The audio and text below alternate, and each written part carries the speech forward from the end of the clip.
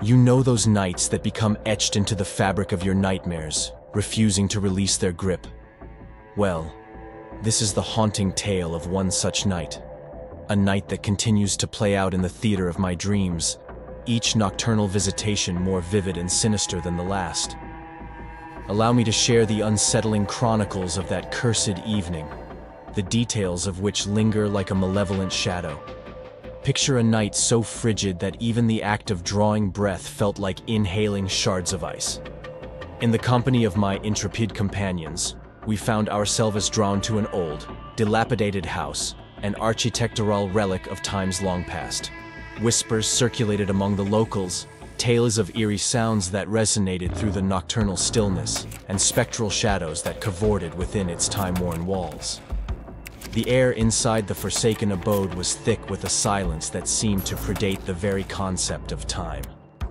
As we gingerly explored its chambers, adorned with the remnants of bygone lives and curtains that appeared to conceal the veiled history of epochs, a mysterious creak echoed through the emptiness.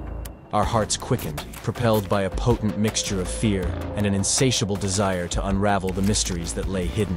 In the midst of this palpable tension, we found ourselves standing before a door that beckoned to be opened, a door that concealed the epicenter of the enigma. As the door swung open, the room unveiled itself, a repository of relics from a bygone era. An ancient crib cradled within it a weathered baby doll, its eyes seemingly portals to a world long forgotten.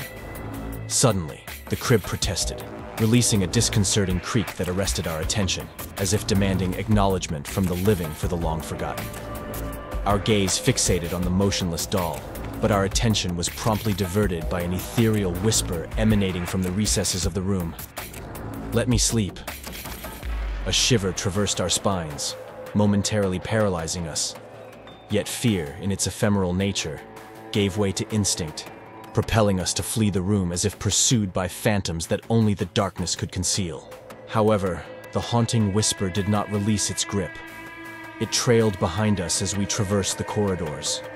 Amidst the shifting shadows, a spectral silhouette materialized, casting an ominous presence. A chilling gust of wind brushed against our skin, and within the darkened tapestry of shadows, a woman's voice resonated. "Why are you here? Let me sleep." Our trembling hands guided us swiftly out of the haunted domicile.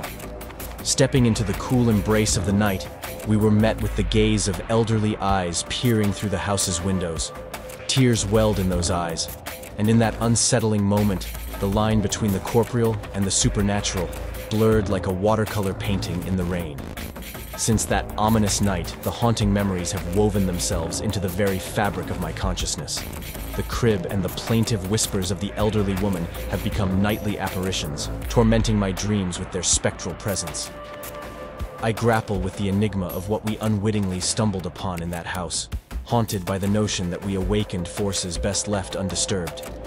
Perhaps, in our quest for understanding, we inadvertently unlocked a Pandora's box of truths that now claw at the edges of our sanity, leaving us forever haunted by the unforgettable night of terrors.